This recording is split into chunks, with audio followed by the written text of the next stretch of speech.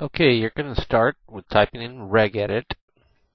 That's going to start your registry editor.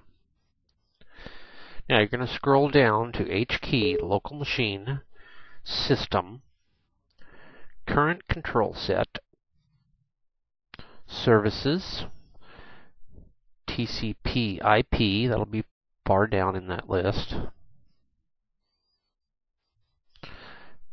You're going to click on parameters, interfaces, and in there you're going to see 2 or 3 random number entries. Click on each one of those till you see the one with the most entries. Use that one. Now we're going to create 2 new D words here. We're going to right click, we're going to do new, and we're going to add a couple D words that are on your screen there. After you've got those 2 new D words in there, the 32-bit value, you're going to right click and you're going to modify those values. Those values each need to be 1 on each one.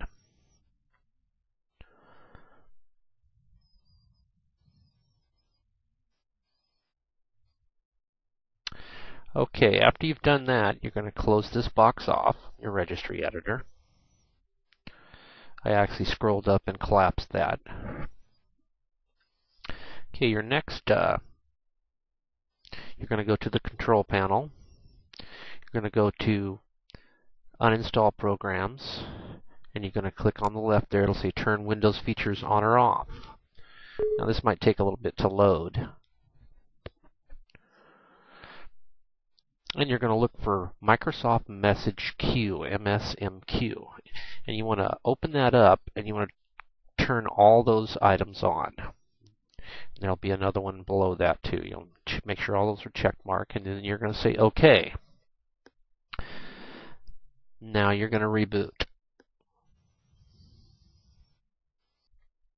Okay, you're going to open up your registry editor again, and you're going to scroll to H key, local machine, software, Microsoft, MSMQ,